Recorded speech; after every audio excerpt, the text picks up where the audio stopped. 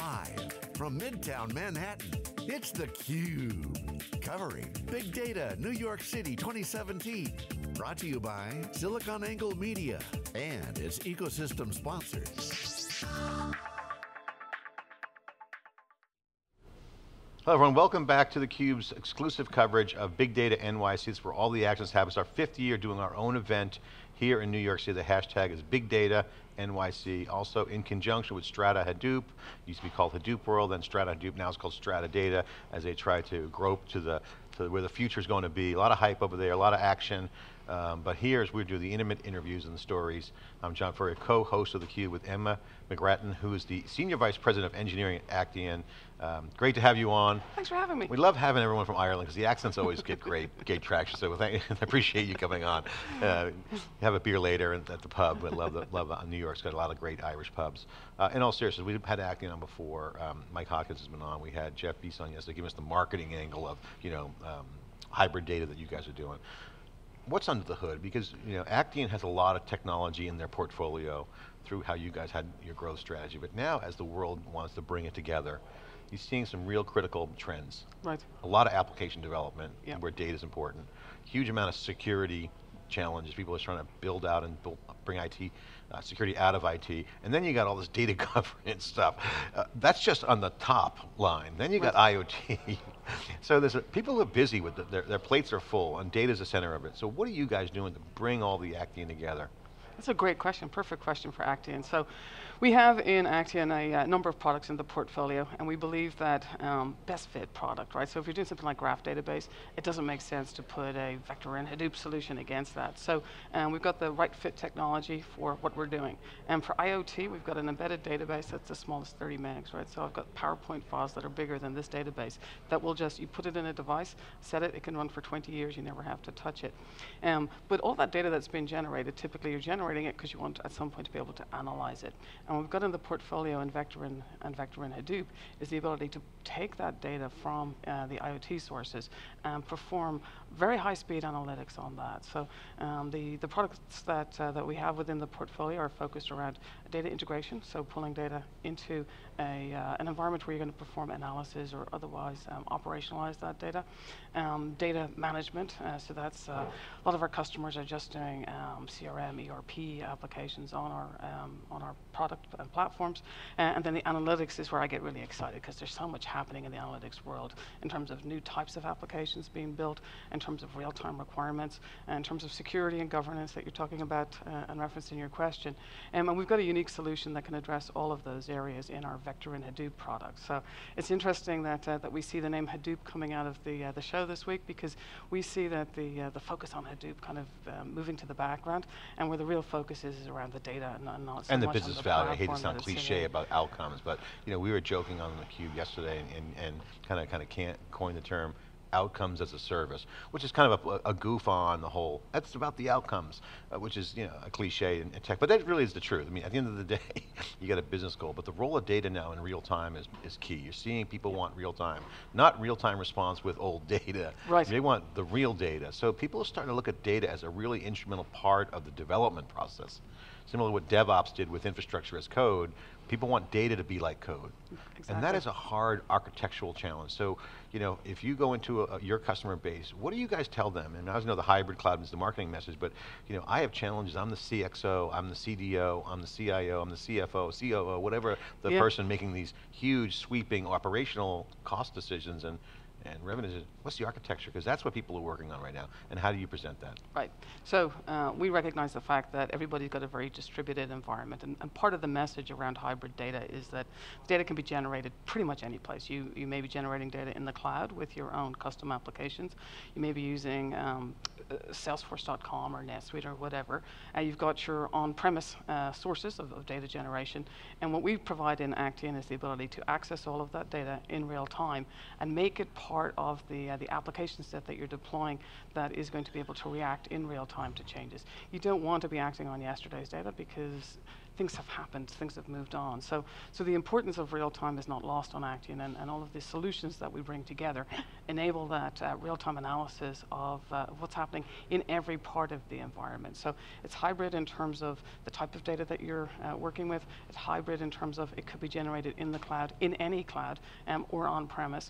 And being able to pull all of that together and perform real-time analysis is incredibly important to generating value from the data.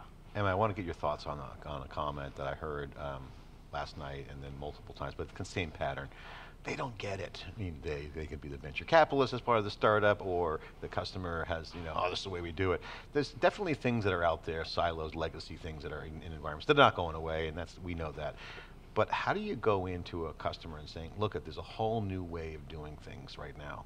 It's not necessarily a radical lift and shift or rip and replace, whatever word you want to use. I mean, there's always a word that you don't like rip and replace, we'll say lift and shift. It's the same thing, right? You don't want to do a lot of incremental operational, wholesale changes, but you want to do incremental value now. How do you go in and saying, look, this is the way you want to think about real time in your architecture? Because I don't necessarily want to have to change my operational mindset for, say, Salesforce and all these different data sources. How do you guys have that conversation?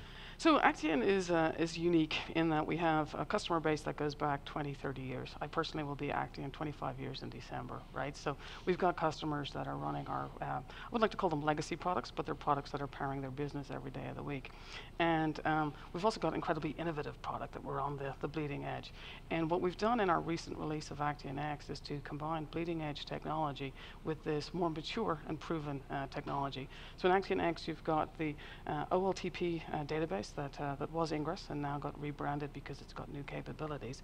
And then we've taken the engine from our Actian Vector product and brought that into Actian X so that you can do in real time analysis of your OLTP data and react in real time to changes in the data. And it's interesting that you talk about real time because it means different things to different people, right? So if you're talking to somebody doing risk analysis, real time is milliseconds. If you're talking to some customers, real time is yesterday's data, and that's fine. And what we've done with Actian X is to provide that ability to determine for yourself what real time means to you, and to provide a solution that enables you to respond in real time. Now, bringing analytics into what is a more traditional OLTP database, and kind of demonstrating for them some of the new capabilities it enables, then opens up other opportunities for us. We can have conversations about maybe backing up that data set to the cloud. So somebody that may have been risk averse and not looking at cloud, all of a sudden is looking at cloud, looking at analytics, and kind of opening up new opportunities for us and new opportunities for them, right? Because the data, as they say, is the new oil. So that's great, and you guys have a good customer base to draw from, so you got to bring in the shiny new toy, but make it work with the existing. Exactly. So it sounds like you build like an abstraction layer that you're bolting on tech that was very useful and is useful by adding it, by decoupling it with new software that adds value. This is an abstraction layer of a sort? We don't think of it as an abstraction layer, but certainly one could think of it that way because it's, well, yeah. It's a product. I mean, you basically take the old product and bring new stuff to it. Exactly. Okay, so I got to ask you about the trend around IoT, because IoT is one of those things right now that's super hype, and I think it's going to get even more hype, but security has been a big problem, and I hear a lot of CXOs say, certainly IoT is on the agenda. Industrial IoT is kind of the low-hanging fruit, they go to that first, but no one wants to be the next Equifax, right? So there's a lot of security stuff that causes that flood, and plus there's other things going on they got to take care of. Right. How do you guys talk about the security equation where you can come in and put in a reliable, workable solution and still make the customers feel like they're moving the ball down the field? So that's one of the benefits that we have been in the industry for as long as we have. We have a very deep understanding as to what security requirements are in terms of providing capabilities within the product to do things like control who can access what data and to what degree. Can they update it? Can they only read it? Providing the ability to encrypt the data, right? So for many use cases, the data is so sensitive that you'd always want it encrypted when it's stored. You'd want any traffic coming in and out of the environment to be encrypted.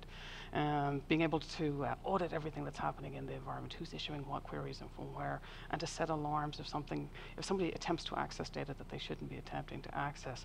So taking all of those capabilities together, we're then able to look at things like GDPR, right? What are the requirements for securing the data?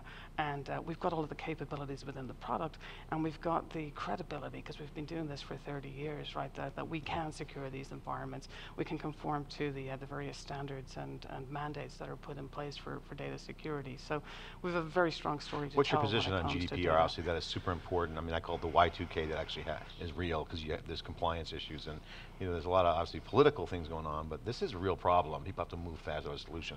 What do you guys offer there? So I think Equifax was a prime example of why GDPR is incredibly important, right?